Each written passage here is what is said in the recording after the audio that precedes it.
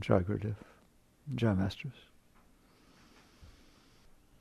There is a truth that is so powerful and so deep, and it's right in front of us, but we ignore it completely. I have trouble ignoring it. I'm going to tell you the truth. I look at pictures of the galaxies, and some people say, oh, isn't that pretty? It's not pretty to me. It's like, give me a break. 300 billion stars in one galaxy, and your sun is one of those. And there are 2 trillion galaxies. Just go out into space with your mind. See the galaxies floating by as you travel at the speed of light, spreading out. And realize that at some point, when you look back, you're lost. You'll never find this place again. How would you ever find the place again? It's not a needle in a haystack. It's one needle out of 300 billion haystacks, of which there are 2 trillion of them. And you live on a tiny, you don't live on that galaxy, and you don't even live on that one star in the galaxy. You live on a tiny piece of dirt spinning around one of those stars. Please, please, I beg you, just while you're in here, will you let go of the absurdity of what you're doing with your life? The absurdity of what you're doing with your mind. It's like, I told you, 1.3 million Earths fit inside the sun. It's the truth. The truth has power. You have an obligation to pay attention to the truth. How do you like that? You do. You have an obligation. Why? Because it's the truth. It's that simple. And so basically this tiny piece of dirt is spinning around this one star, and I told you, your next nearest star is, I think, 4.3 light years away. That doesn't mean anything to you. Let's make it mean something. If I catch a beam of light, I'm holding it up over my head. There's a beam of light. I caught one little beam. If I hold it over the earth and I let it go for 1 second, it's circumnavigated the globe 7.5 times. Is that pretty fast? Go at that speed for 4.2 years every second. You'll reach the next star. There's 300 billion in your galaxy, and they're all kind of that far apart. Your next galaxy is, I believe, 2.5 million light years away. Imagine 2.5 million light years at the speed per second. That's how long it will take you to get there. You're not getting there ever. You may never get to the next star, but at the speed of light, it will take you 2.5 million years to get to Andromeda Galaxy, your next galaxy. There are 2 trillion of those. And what are you doing with your life? Can we discuss that? This is the truth. We can see it. We have telescopes. Man, the James Webb Telescope can see way out there. You remember that deep space photo, the deep field photo. They looked at and this was with the Hubble, but they also did it with the James Webb recently. They looked at the darkest spot in space that they ever have seen with any of their telescopes. And they believed there was nothing there because it's dark, okay? And they're really good telescopes, both the Hubble and Earth telescopes. This is the darkest spot. There's nothing. They took a long exposure photo, I forget how long it was, days or whatever it was, of that spot, and they were stunned. There were thousands and thousands and thousands of galaxies in that spot. What you see as a star, every one was a galaxy. If you took a straw, a regular drinking straw, not one of these big ones, there's a regular old straw, right? 6 feet long, and look through it, how much would you see? The longer it is, the less you see. That's what they took a picture of, and there were thousands and thousands of galaxies.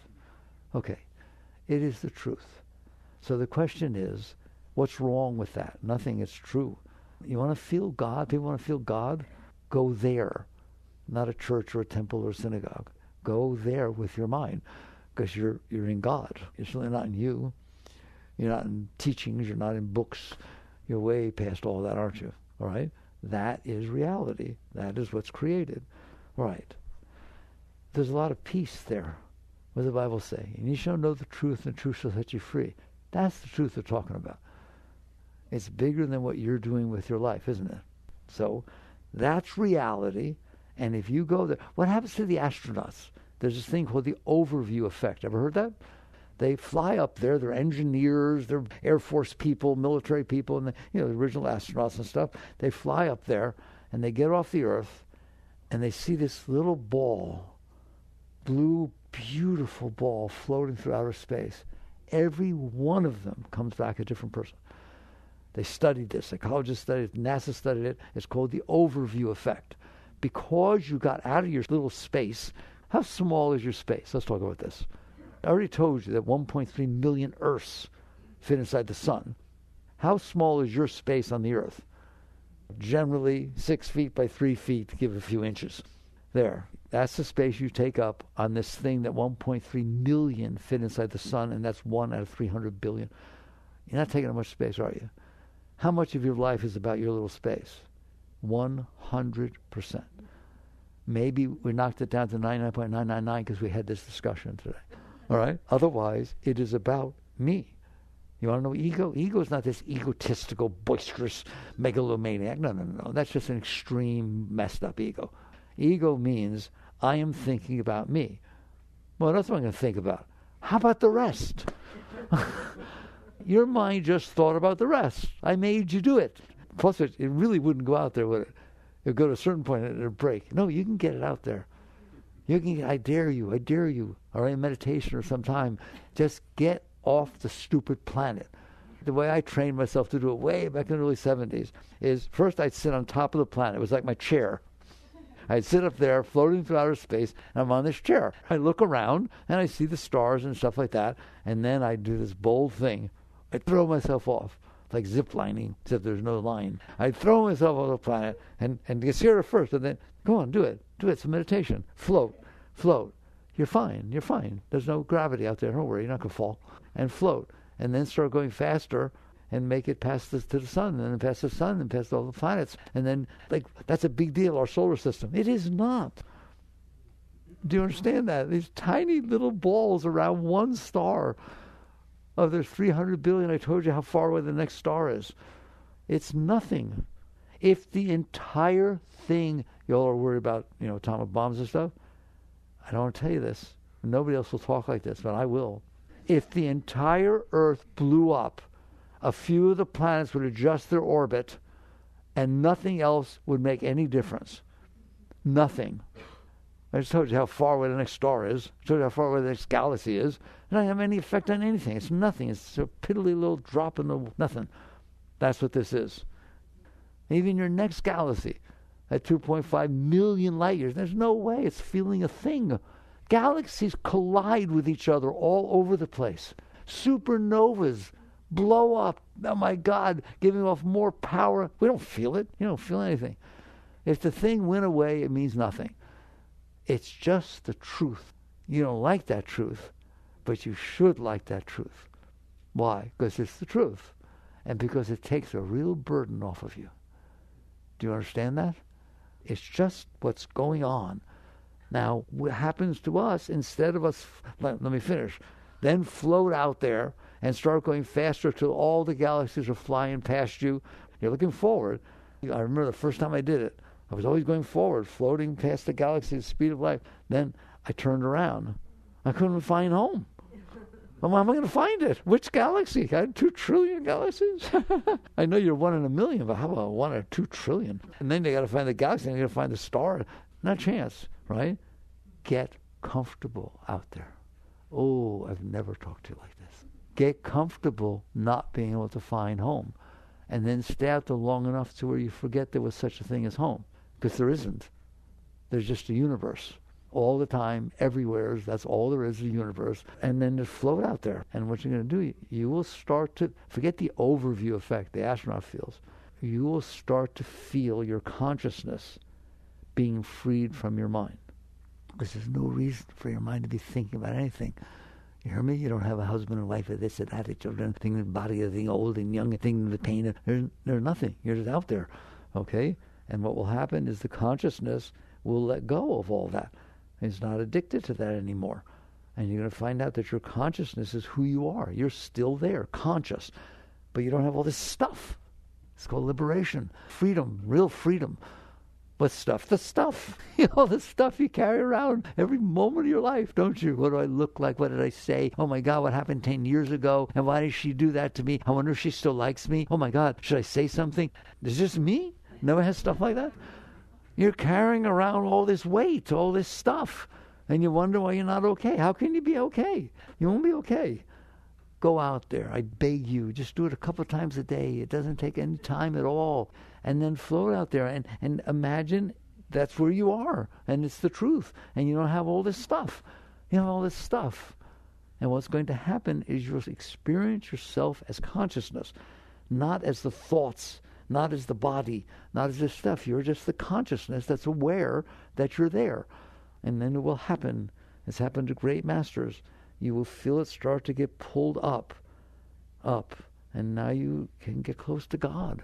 You get close to what created all of this. Why is this all here? You're capable of reaching the highest states that could possibly be. Yoga has Master Yogananda used to talk about 2 states of samadhi. What's samadhi? That you completely, consciousness released itself from the body, from the thoughts, from the emotions. Those are just things you're paying attention to, aren't they? You do pay attention to your mind, don't you? You pay attention to your emotions. What if you didn't? What if you weren't pulled down into your mind? What if you weren't pulled down into your thoughts? What if you weren't pulled down into your emotions? You are pulled down, aren't you? You don't have to be. Deep meditation, you're not. And in the state I just told you, you're not. You're free. You're free of yourself. It's not freedom to do what you want. It's not freedom for yourself. It's freedom from yourself. Would you like to spend a moment being completely free and not having all this stuff pulling you down into it? All right? So I gave you an experiment you can play with. It's a nice meditation. Go out there. And as I started to tell you, Yogananda talked about, great yogis talk about 2 different states of what they call samadhi. What's samadhi? Where the consciousness has freed itself from being distracted by the body, by the mind, and by the emotions. So you pull back into consciousness itself. And he called it Sabikalpa Samadhi and Nirvikalpa Samadhi. I never talk about these things. I don't ever want to talk about these things. I want you to go there. I don't want you to know about them. Sabikalpa Samadhi is the state where you're out. You're completely out. And you can see the universe. There's still form. But your consciousness is not so distracted by you, not distracted by you at all, to where you're able to see the rest. Why can't you see the rest? If you stare at a picture so much, you don't see anything else. Just stare at one thing. There's nothing else in the universe. What if you stared at nothing but that year after year, all the time? That's what you know. There's nothing else you know. Psychology says you're the sum of your learned experiences. That's your learned experience. There's no other learned experience. That's your universe. Now if somebody comes along and says, hey, hello, hits you on the head, you hardly feel it because you're busy staring. And Yoda is doing, okay, so he taps you on the toe. He's not tall enough for your head. And he just sits there and says, hey, wake up. Stop staring at her. Stop staring at the picture. Stop staring at that one knot in the wall. How? No, what are you talking about? That's who I am. I'm the one who stares at the knot. No, you're not the one who stares at the knot. Well, you're much bigger than that, okay? It's just that you're staring at it. And then he teaches you ways to not stare at it. You meditate. You go through all kinds of mantras and all kinds of stuff, right, to get yourself not to stare at the knot.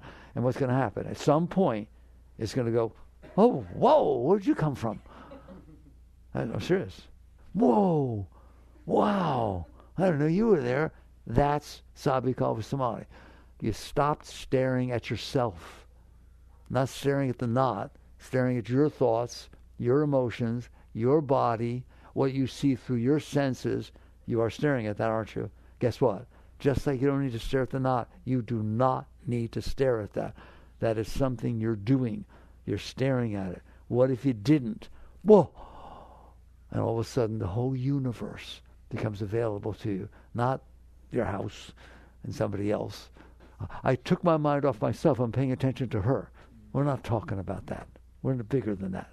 When you stop staring at this, your consciousness is aware of all of it. Master Yogananda said when he entered his first time, Savikalpa, he felt his body was the universe. All the galaxies were inside of him. He was spreading out at the speed of light on all the edges, and that's what he was. That's who you are. That's what you are. You do not have to stare at that knot in the wall, at your thoughts, and so on. Then the next state is Nirvikalpa Samadhi. I can't talk about it without crying. What's Nirvikalpa? Formless. That's you're free with form. You're still in form. It's got a big form, all right? When you go into Nirvikalpa, when the masters go into Nirvikalpa, there's just the void. That's what the Buddhists talk about, the void. Talk about non-duality. That your consciousness now is only aware of being conscious. It's not aware of an object of consciousness, such as your thoughts or the galaxies. You're still the consciousness aware of that stuff, all right? Why can't consciousness just be centered in consciousness itself? And that's God. That's the unmanifest before creation was created. It's still there. So these are very, very deep yogi states. The great masters, Krishna, different ones, went into these states. They stayed there for days. Yogis, the great masters, went into those states. All right? And Meher Baba was so deep that when he went to sleep, he had to have a disciple stand outside his doorway. It's a true story. Stand outside his doorway and look in periodically and make sure he was wiggling his big toe. Because if he didn't, he wouldn't be there in the morning. That's how tenuous his consciousness tied to his body was. When he reached the Nirvikalpa state, the total merger, and I don't want to scare you, okay? Here's the disclaimer. Don't worry, you won't go there. He said it took 5 years and 5 perfect masters to bring him back to where he could do his work within the body. Okay? You are a very great being. He is not any different than you. You're the exact same thing. But your consciousness staring at a knot in the wall, or consciousness staring at your body, at your thoughts, at your emotions, all the time, aren't you? And he wasn't. He wasn't staring at it at all. You know who else wasn't? Christ. My Father and I are one. Okay? God's the size of a body? No. He's the size of God. The consciousness is not staring at this. It's liberated. That's liberation. These are great words, but I never talk to you at this level, and nor will anybody else. But you should understand. All right? It's called Jivan Mukta, a liberated soul. You're free. You're out. You can come back. Somebody once asked Meher Baba. Meher Baba was an avatar. Meher Baba was a very, very great being. Yogis come in different flavors, different heights. Most people who say they're yogis, they're not that kind of yogi. All right. Most people say they're enlightened. They had a nice experience. And so you have an experience. That's wonderful. Guess what? This is how you tell people, I had this amazing experience. You mean you're not there now? It didn't become the state of your being? No, it was an experience I had. Okay, Mazel Tov. That is not enlightenment. A truly enlightened being doesn't come back. I told you that the other day. It really blows my mind. I'm not a Bible studier. I read the Bible once in 1971 or 72. But different things just, when I talk, they come back, all right?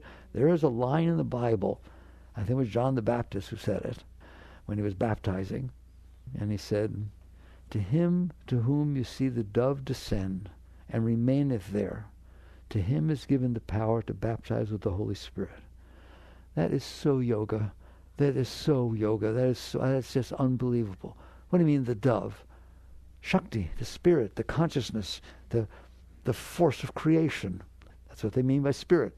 But it didn't say, come and have an experience. The line I love, and remaineth there. Wow. It means it's not an experience you had, it's a state you're living in. When Yogananda came to America, back in 1920 with a turban on his head, hardly spoke English, he said, Christ belongs to the yogi. Whoa. You want to know what? Christ belongs to the yogi. That's what yoga's about, the merger state. My Father and I are one. And so basically, when the Shakti, when the divine consciousness, which is what you are, is no longer being distracted strictly by yourself. It's able to feel itself as itself. And it feels all this power, all this Shakti, all this spirit, call it whatever you want. All right? It's yoga. So first of all, I want to get this straight. It's you. We're not talking about somebody else. Are you conscious? Are you conscious? How do you know? There's no answer to that, right? Are you in there? How do we do it that way? Are you in there? You sure? You sure you're in there? You're conscious because you're conscious of your thoughts. You're conscious of your emotions. You're conscious of what you see through your eyes. If you're not conscious, you're not there. You are conscious, aren't you? Were you conscious when you were little? See? That's who you are. Did your body look like it looks now when you were little? But you were looking, weren't you? Have you been in it the whole time? You sure? Wake up. You're a great being that is staring at something not so great. How's that? It's called a human. You are not only human.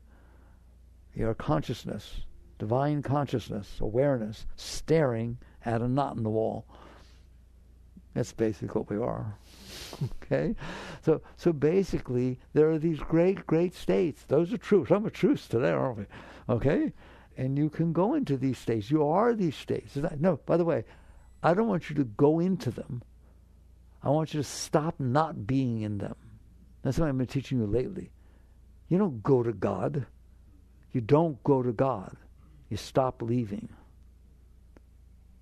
Do you understand the difference? I'm sitting in this chair, staring at that knot, and the Guru wakes me up, right? I don't come back to the chair. I never left, did I? I never left the chair.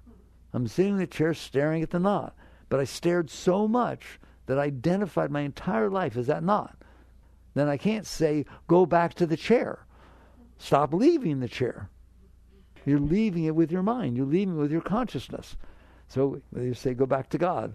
No, stop leaving. You're there already. Oh, that's a nice thing I'd like to tell you. You're the highest being on the face of the earth. Okay? Again, did Christ say, what I am, you can't be? No, he didn't say that. He says, I sit by the throne of my Father. That's a state of consciousness. As I sit by the throne of my Father, so you shall sit by my throne. And these things that I do, you should do these and even greater things. And by the way, I just used the analogy of me sitting in the chair staring at the knot. Come back to the chair. So if I'm staring there, they ask Christ, well, where's the kingdom? He didn't say in a rack somewhere.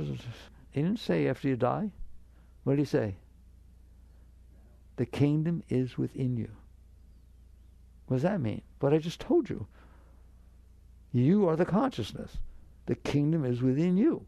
That's who you are. You're the one who's staring at your thoughts. You're the one who's staring at your emotions, aren't you? You're already there. So now we can have a discussion. We laid the groundwork for truth. All right? Okay. So what's going on here? If I am truly the divine consciousness, which you are, my Father and I are one, right? You are the divine consciousness. There's only one consciousness. We said it with the Shema, didn't we? The Lord is one. One, non-dual. There's one. But I see lots of things. Yeah, but you who sees them is one. It's always been you. That's the place you can touch the one you understand. I asked you a question. Weren't you there yesterday? Were you there yesterday? How do you know? Don't answer me. You can't answer. You understand that? You intuitively know you were there yesterday, don't you? Were you there last week? Were you there a year ago? Were you there 5 years ago? You understand that? You have been in there the entire time. But I changed. You did not change. What you looked at is changing. Your body is changing. Your thoughts are changing. Your emotions are changing. The scenery in front of you is changing. You who sees all that stuff, you are not changing. You have never changed. You will never change. You are in there. You have parents that are older. Okay? I'm losing my memory. How do you know? Somebody knows. Who knows? The I am. I am losing my memory. I am sad. I am happy. Who's the I am? I am the consciousness, the awareness of being that is aware. I know that I know that I know because I know.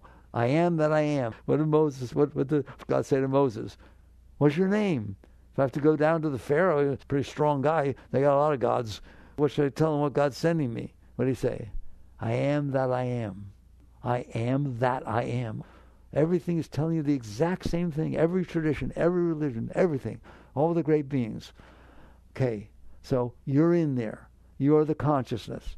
And that is a divine consciousness. It's by the way, that consciousness is watching your thoughts. The consciousness watching your thoughts is the same consciousness. It is just staring at something else. The sun has many rays, doesn't it? It's not just one solid ray. There's many rays. It's the same sun. It's coming from the same place. It's the same thing, but it falls on different objects. So the consciousness is staring at that, and the mosquito, that, and the roach, and that, and if it moves, God's in there. So this word, universal consciousness, I don't like it at all. Expanded consciousness. You're not expanding your consciousness. You're ceasing to contract it. If I'm staring at that knot in the wall, I don't expand my consciousness to see the rest of you. I stop staring at the thing. I stop constricting the stare of my consciousness to my thoughts, my emotions, my body, and what's coming through my eyes. I, me, mine. That's ego. I, me, mine. I'm staring at me. Are you staring at you? You've done it your whole life, haven't you? What do I want? What do I not want? I. That is something so great that is staring at your stuff. So now we're going to get down to spiritual growth. First, what does spiritual growth mean? Stop staring at yourself. And you're going to find out that the one that was staring is very, very great. What Muktananda is saying. Meditate on the self. Honor and worship your own inner being. God dwells within you as you. That's what Christ taught you, as what Buddha taught you, as what every great being has taught you. You are it. But you are staring away from yourself. You are staring down at your thoughts, at your emotions, at your body, and out at the world that comes in through your senses. So you feel individual. If I stare at the knot, that's an individual knot. It says you're staring at one thing. You who's staring are not what you're staring at. You who's looking at it are not what you're looking at. You are the seer. That's called that also, the seer. The one who sees. That's who you are, the one who sees. All right. Now, what do I do about all this? Because I'm having trouble with my life. My son's not doing what I want to do. I didn't get into this college I want to get into. I'm like the greatest thing, and my finger hurts. Oh my God, I bent it. And like I am my body, I am my thoughts, I am my emotions. All right. And then what happens is, that's like the fall from the garden. You fell from the state of great consciousness, divine consciousness, down into your thoughts, into your emotions, into your body, didn't you? And now what happens? Because you can't handle, it's not so pleasant staring at the knot. It's not so pleasant staring at those thoughts, is it? Okay? Not so much fun staring at those emotions. It's not all that fun to hang out with his body getting old and its aches and pains and sicknesses. Okay? Now what do? I love it. This is the final fall from the garden. So I'm staring at something and I'm not okay. I'm okay with the thing I'm staring at is not, by the way. You are always okay. I told you once, and I get in big trouble. No one is depressed. They are staring at a dark part of their being. If they were to stop staring at it, they would be fine. I wish I tell that story in Untethered Soul. Somebody's girlfriend leaves them, boyfriend or girlfriend leaves them, and they're dumped, and they're so depressed, and their heart aches, and they don't even get out of bed, and they're not cleaning anything up, and they don't shower, and they don't want to talk to anybody, they don't answer the phone, and it's been going on for weeks. They're depressed, period. And the phone rings, and somehow they say, oh, it's a stupid thing, tell them, leave me alone, and it's the girlfriend. Hello, George? Oh my God, I am so sorry. I was so stupid. You're the most important thing to me. I never realized how much I love you, but I miss you so much. Please forgive me. Can I come back? How you doing? Are you depressed? No energy. Can't do anything. Can't think straight. You're up, running around. She's coming over. You're cleaning up, taking a shower. Have I told the truth? All right. Then when you say, I am depressed, you just defined yourself, the I am, as depression. You're not depressed. You're staring at a depressed part of your psyche. And how I know? Because what it says, I'll never be okay. She was the woman of my life, and how did I do? Why did I say that? I'll never be happy again. There. That's not you talking. That's your mind talking. They're called thoughts. Have them? You have thoughts? What if they're dark? Then you stare at dark thoughts. And that's what depression is. You stare at a closed heart. That's what depression is. Wake up to who you are. You know why it's nice to know this? Because you can get out. Nothing has ever tainted your being. No sins, no karma. Forget the whole stupid thing. That's stuff you look at. That's stuff you're carrying along with you. You do something terrible and hurt somebody, you feel guilty.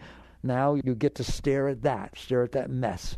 The moment you let go of your personal self, it means nothing. The great masters teach that at the moment of true enlightenment, that awakening, all karmic seeds burn and fall off, will never affect you again. That's what I just told you, isn't it? Why? Because you stop staring at them. Here, carry 10 pounds in each arm, in each hand. Carry them. Walk, carry them. Guess what? The moment you let them go, they don't affect you ever again for the rest of your life. Okay, stop staring at this garbage, and it will have no effect on you. If it feels like I'm yelling at you, I am. So you're staring down at the thoughts. They bring you down, and then the heart brings you down, and then the body brings you down. Now, you're a very intelligent person. What do you do about it? You use the very mind that's having trouble. You go to the mind that's saying, oh my God, I don't know what to do. I'm saying, mind, what should I do? You do. You go to your own mind that's in trouble to say, what do I do about it? Because I'm going to tell you, I know what it's going to say to you. Every single time. It's going to say, well, when she was being nice to me, I felt better. So the answer is to get her to be nice to me. When I had a nicer house than the neighbor till they built a nicer one than me, I felt pride. I was happy to bring people to my house. Now I've got a little bit of shame and this kind of stuff, right? When I was younger, I felt much better about myself. Now I'm older and I got things happening and so on, and I don't feel good. And so the mind's going to say, get a facelift. And I don't mind if you get a facelift, by the way. I'm not talking against anything. I just want you to understand the process. Get a nicer house. Get a nicer car. Get a new girlfriend or boyfriend. Get more money. In other words, do something outside that used to make you feel better, or you think is going to make you feel better. I want to travel around the world. That'll make me feel better. I don't care what it is. I saw a movie once. The mind only knows what it has already experienced. You know much more. The consciousness its intuitive understanding of truth is way beyond anything the mind will ever understand. But the mind is the sum of its learned experiences. That's what it knows. So if something made you happy before and you don't feel good, you want to do it again. And so the mind will push you out into the world. Its answer is always get something, lose something, change something, do something. It is always out here. Change the situation out here. Get rid of it or get it. And that will make you feel better inside, because that's what the mind understands. It understands that things come in through the senses and they hit your psyche, and the psyche either feels good or bad. Doesn't it? Right? And so you are out there chasing, in a sense, chasing yourself. Whatever made the mind feel bad, make it go away. Whatever made it feel good, get it. Do you see what I'm saying? That's why they say that the world is a reflection of your inner self. It isn't. I don't want to say that. It isn't. The world is what it is. It's atoms behaving according to the laws of physics and chemistry and psychology. Right? It's science. That's what's out there, science. The weather is what it is. It didn't rain because it was your birthday. Why does it rain on my birthday? It didn't rain because it was your birthday. Why does it have to rain on my day off? It doesn't rain on your day off. It doesn't know it's your day off. It doesn't care it's your day off. You're doing that. You're projecting your problems out into the world and saying, oh, it fixed it. Look, the sun came out. God must love me. Maybe, but okay. Don't do that. The world is the unfolding of cause and effect. What is happening right at this moment is the result of everything that happened before, isn't it?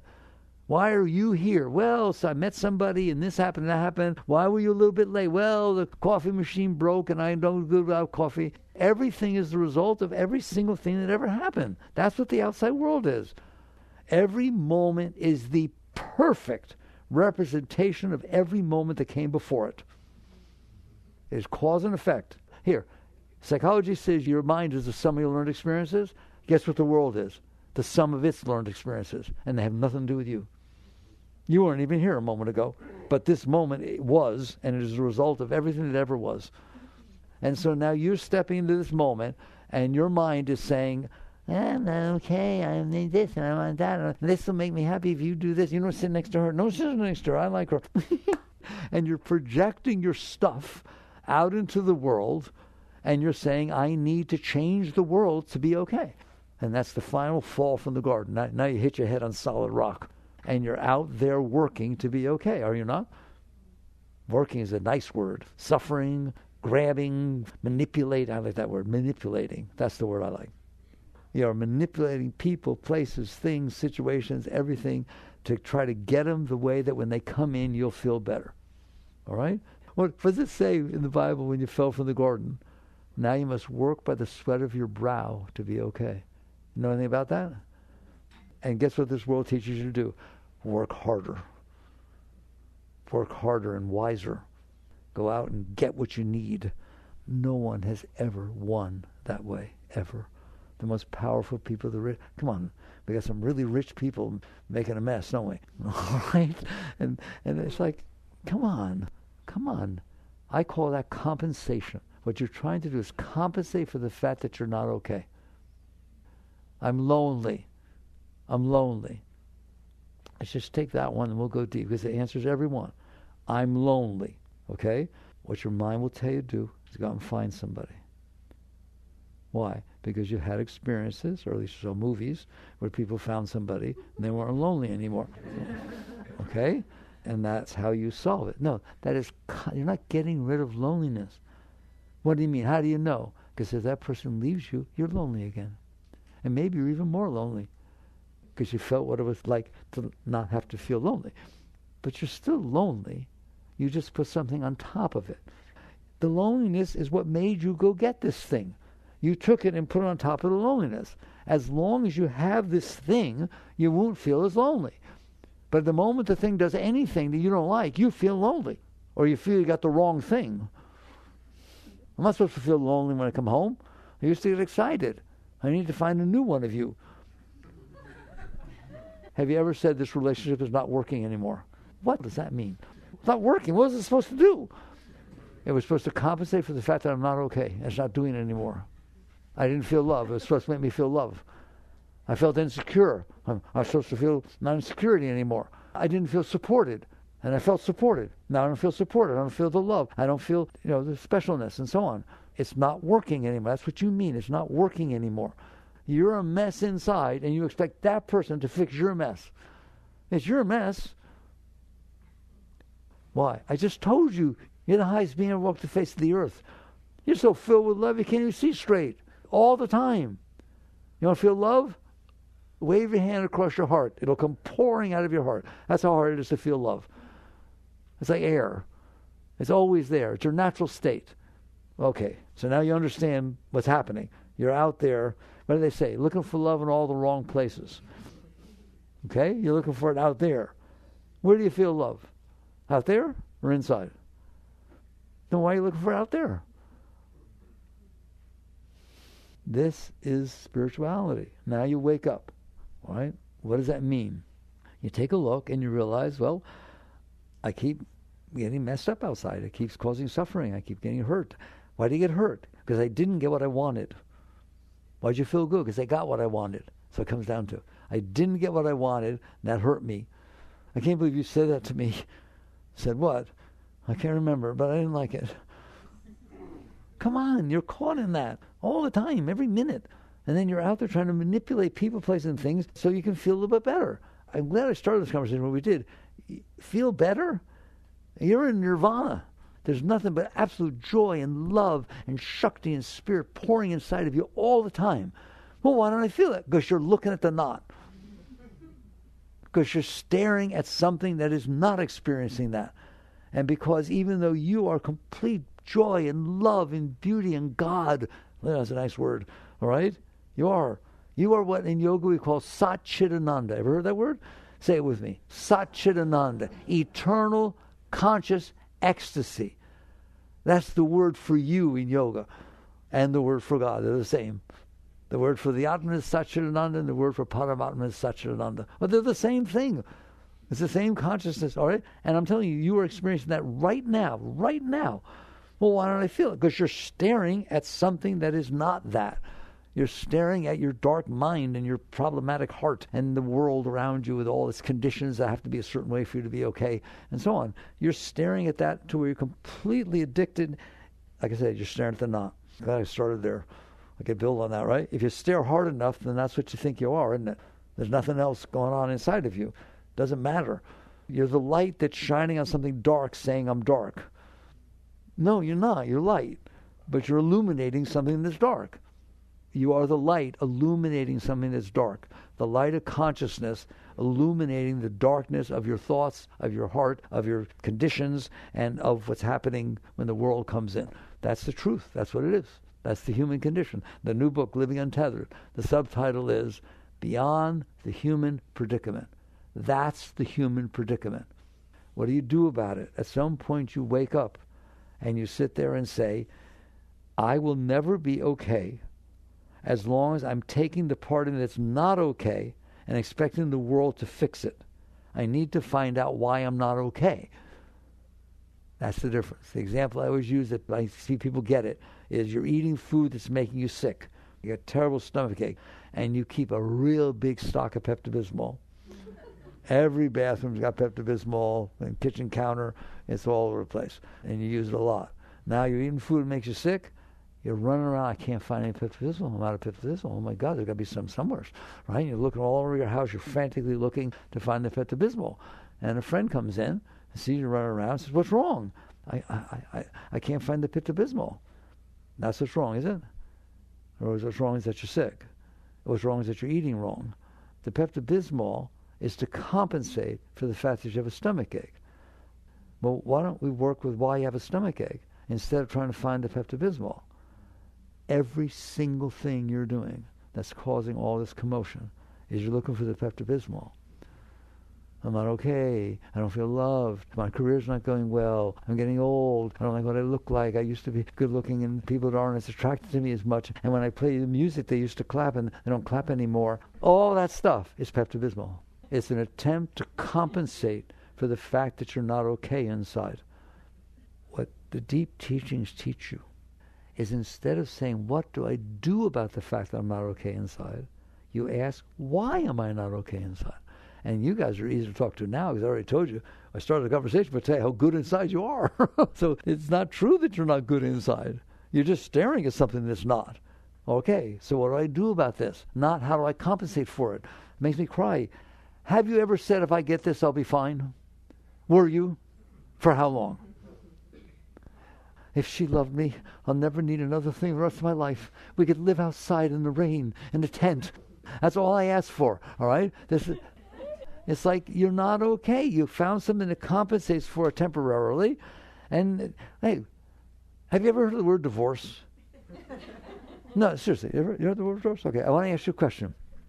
What percentage, or I'll get it down to a number, how many people, when they're standing at that altar to get married, have a plan to get divorced? None. None. What happened? Oh, it ceased to compensate. It was compensating perfectly, and it seemed like it was going to compensate perfectly forever. That's why I signed the license that said, for better or worse, for all eternity till death do us part. I love it. We're a very funny species. What happened? It stopped compensating. If you're compensating for everything I need, I ain't getting divorced. Oh, well, let's get remarried. Let's have a new marriage thing. Have another ceremony, a remarriage ceremony. That's wonderful. No, it stopped working. And then we started fighting, and then it started complaining, and then it all got ugly. Did it ever happen? Okay, that's why. So a great being wakes up enough to sit there and say, it is not about saying I'm not okay inside, what do I do about it? It's about saying, why am I not okay inside? Why am I not okay inside? Why am I not okay inside? Now you're working inside instead of outside. You have now stepped on the spiritual path. It is not about attracting to yourself what you want. It's about finding out why you have wants, because you don't. You're the greatest being to walk the face of the earth. You're filled with love and joy all the time, but you're staring at something that is broken. And so basically, then what does it mean? I'll do it real quick. I only have a few minutes left. Why am I not okay inside? Because you're blocked. Why don't I feel the Shakti? Why don't I feel this upward rush? Master said, Yogananda said, there's a river of joy flowing inside of you. Well, why don't you feel the river of joy? For the same reason that downstream from the Hoover Dam doesn't see the Colorado River anymore. Because there's a dam that blocked it. Is it still there? Is the river still there? Yes. But the dam is blocking it. Is the river trying to flow? You bet. They have people maintaining that dam every second.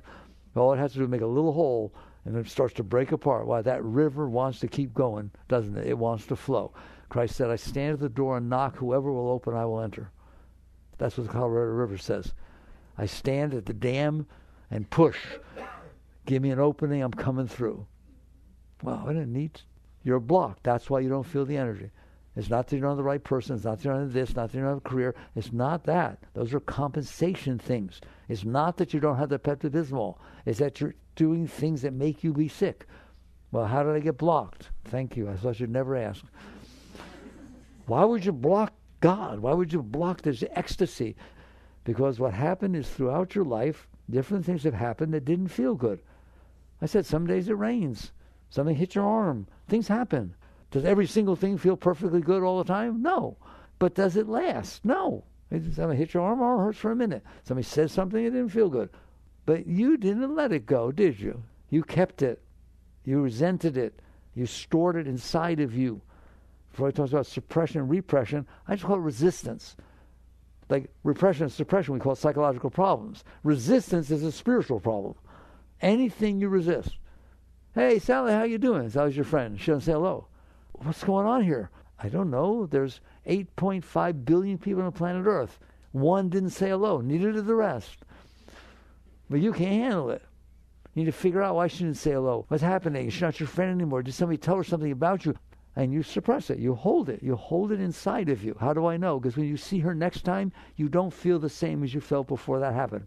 In fact, you don't even want to see her. You'll walk around. I'm not going to see her. Please listen to me. Those are blockages. What's a blockage? You just stored something inside of you that you didn't like. Will it come back up?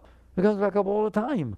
You think about why it's Kelly and I say, look, and that's just Sally. What about your parents' divorce? What about your divorce? What about this? What about that? What about you didn't get the job you wanted? What about you didn't get the corner office? What about the fact you didn't get the raise and somebody else did? What about every single thing that happens every single second that you can't handle? What do you do with stuff you can't handle? You push it away. That is blocking the flow of the Shakti. How do you know? One, just store another one. See how you feel. See how your dreams are. Have an event happen that's bigger than not saying hello. And see how you feel in the morning. See how you feel in the afternoon. Can it affect you? Can it affect how your body feels? Can it affect how your thoughts go? Can it affect your emotions? If somebody says something that you didn't like? Here, put some food into your mouth that doesn't taste good. What do? You spit it out. Somebody says something you don't like, let it go. If somebody's in a bad mood and they say something to you that's not nice, that you don't like, if you keep it, you're in trouble and they're in trouble. You just took negativity, stored it inside of you, so it bothers you, and then you're going to talk badly about them to everybody. You can't believe what he said to me. So now you store this stuff inside. You could have let it go. What do you mean? Somebody says something, it doesn't feel good inside. Lots of things you can do. Do a mantra, neutralize it, breathe, let go. Just sit there and say, into every life some rain must fall. I learned to say. I don't say it anymore because it's very natural to me. But I remember when I learned it. Ever heard of yin-yang? That there's this balance in the universe, and there has to be, for every yin is yang, it bounces, it orbit, planets stay in orbit, centrifugal force, gravity, day, night, everything. There's opposites. And I found out that if it's true that it's yin-yang, that if I always get what I want, if God's always giving me everything I want and so on, it's not going to work. He doesn't get to do that. So what God does is he packages up the downside into this little moment and says, I want to give you everything, but I have to do this. Okay? And guess what I say? Bring it on. Bring it on. Let's just get it over with. Go on, bring it on. So that anything that's harmful or hurtful gives me the payment for all the things that's beautiful. I get to have everything. That's a nice way to look at it, isn't it? Okay? Let it go. And then you won't stored inside of you. Then they won't come back. Then you don't have to make somebody eat their words. Who said that? Christ. That's what he meant by turn the other cheek. It's not a physical thing. It was said unto you, an eye for an eye, a tooth for a tooth, but I say unto you, resist not evil. If someone slaps you on one cheek, give them the other one. Let go. In other words, don't store this stuff. Don't store it in there. He said, do not go to sleep at night while having an argument with your neighbor. Let go. Work it out. Don't store this stuff inside. Wow, isn't that beautiful? So that's what happened. You did store this stuff inside. You know you did big time. And you do it every day of your life, and you did it with big things, and you got all this stuff stored, and there's all kinds of stuff you want to think about. Okay? It's got to go. It's got to go. And as it goes, I said there's two ways you're going to find out that there's Shakti underneath that stuff. One is the more stuff you put down there, the more dark you get, the less energy you have, the more things you're afraid of, all right? And then you'll find out when you go the other way, the more you let go of, all of a sudden there's this energy flowing inside. It's just unbelievable. Like if you're in love and you love somebody so much, and then they say something or do something that you didn't think they would do, hold on to it. Say how much you love them. Let it go. The love will come right back. You are blocking the flow of your Shakti with this stuff you're storing inside. Let it go. Now we can close.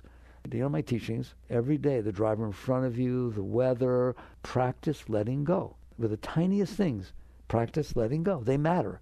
Just practice letting go. The new book, Living Untethered, goes many techniques. Practice letting go. You can practice the piano. Practice letting go. You'll get better at it. And then bigger things will have you let go. And next thing you know, you let go of stuff that's already in there. And next thing you know, you let go of some big stuff. Big stuff hurts, doesn't it? Oh, it comes up, all the stuff. Let it go. Relax. Release. Let it go. And you're going to get filled with Shakti. You see your face will glow. Don't worry about how old you are. You'll be beautiful. Just keep letting go. And what will happen is this energy that's blocked inside of you will cease to be blocked. It will start to merge with the energy that's above.